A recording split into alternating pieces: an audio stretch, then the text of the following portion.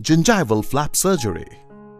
Gingival flap surgery is a procedure in which the gums are separated from the teeth and folded back temporarily to allow a dentist to reach the root of the tooth and the bone. Gingival flap surgery is used to treat gum disease. It may be recommended for people with moderate or advanced periodontitis, especially if the initial scaling and root planing has not eliminated the gum infection. It may also be done in conjunction with another procedure known as osseous, that is, bone surgery.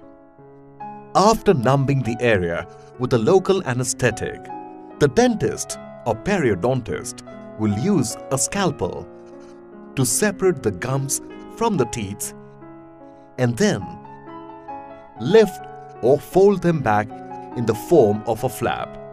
This gives the periodontist direct access to the roots and bones supporting the teeth.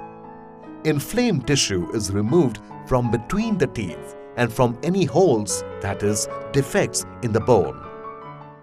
The periodontist will then do scaling and root planing to clean plaque and tartar.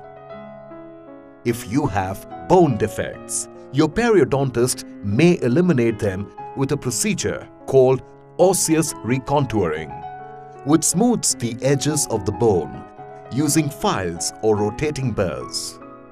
After these procedures are completed, the gums will be placed back against the teeth and anchored in place using stitches.